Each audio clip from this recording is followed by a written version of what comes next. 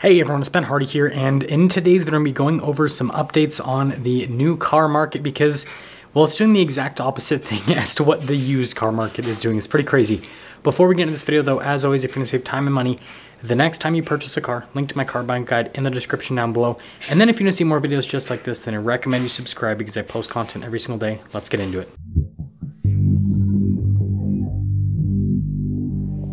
So quick note at the start of this video, normally I somewhat edit these videos, but I don't have time for that tonight.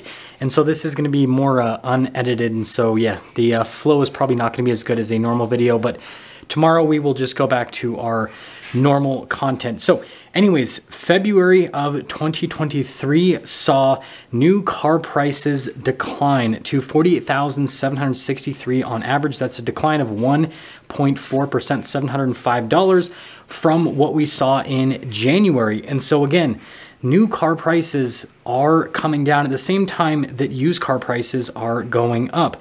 And so what we're seeing is these prices are coming down because of dealer discounts and then also because of manufacturer discounts as well. Incentive spending increased by 3%.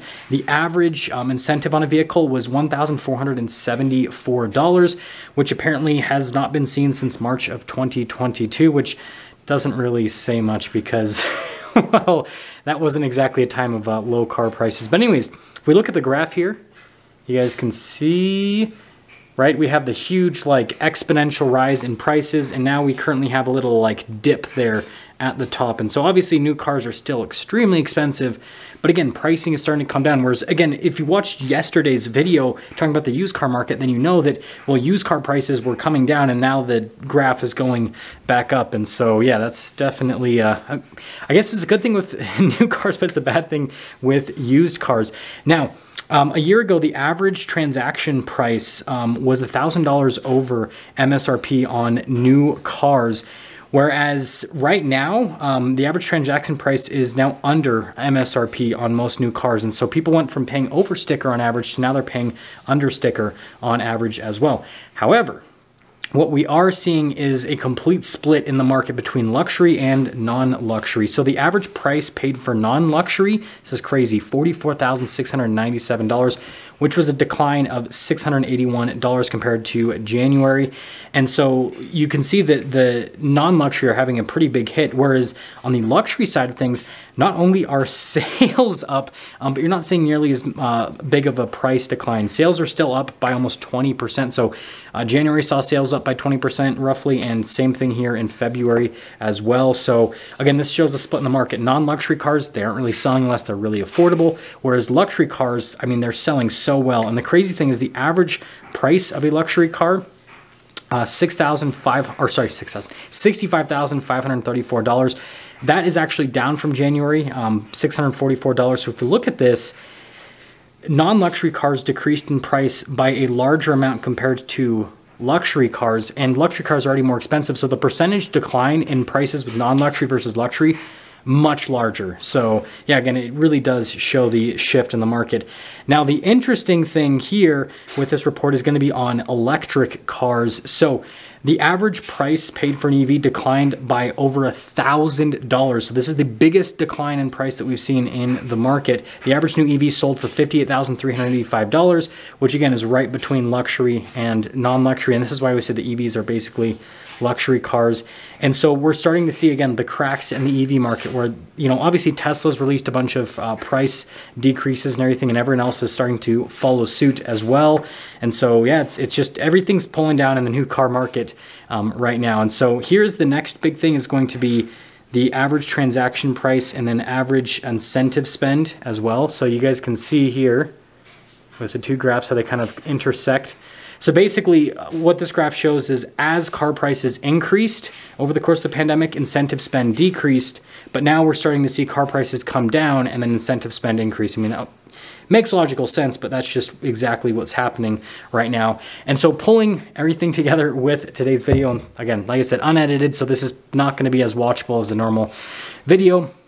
new car prices across the board are decreasing, but it's not all equal. EVs are decreasing at the highest rate when you look at the percentage and then just the dollar amount, whereas luxury cars are having the smallest declines because there's a lot of demand for luxury cars. And again, I feel like that shows, you know, the split in the market of the haves and the have-nots, right? You have the average American, which is getting crushed in this current economy because, well, when you have high interest rates and high inflation, then for the average American, right, their spending power decreases a massive amount and they can't take advantage of these higher interest rates. Like right now, this is just, you know, anecdotal. Right now, if you have like money, you can go out and you can make a lot of money on that money. For example, my lending institution is offering a special certificate of deposit rate of 5.25% for 12 months. So just by having money in the bank right now, you can make over 5% on your money, and that's guaranteed, right? That's completely risk-free. But if you are, again, the average American that doesn't have that much money in your savings account, or really any money in your savings account, then you can't take advantage of that. And all that happens for you is that, again, if you want to buy a car, interest rates are higher, and everything else, like everyday goods, those also cost more as well. And so you're just not in a great situation. And so I think it makes complete logical sense as to why these luxury cars are not seeing the same price declines and why we're seeing so much demand for these luxury cars. Because right now, well, rich people still feel rich, and the average person does not feel rich anymore like they did over the course of the pandemic when, you know, everyone was getting stimulus checks and everything. And so it'll be interesting to see how this market continues to, I guess, go through the next few months. But, you know, my personal guess is this trend is going to continue. We're going to continue to see these new car prices come down, and we're going to continue to see used car prices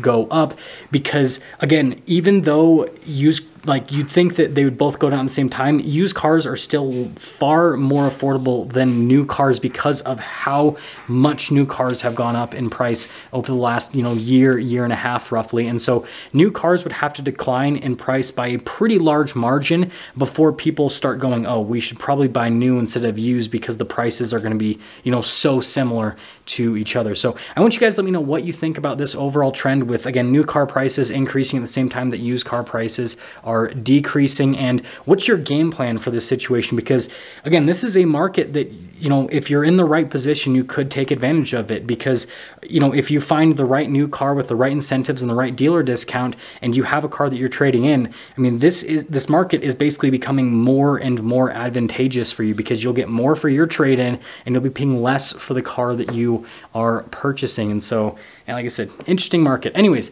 that'll sum things up. We'll see you.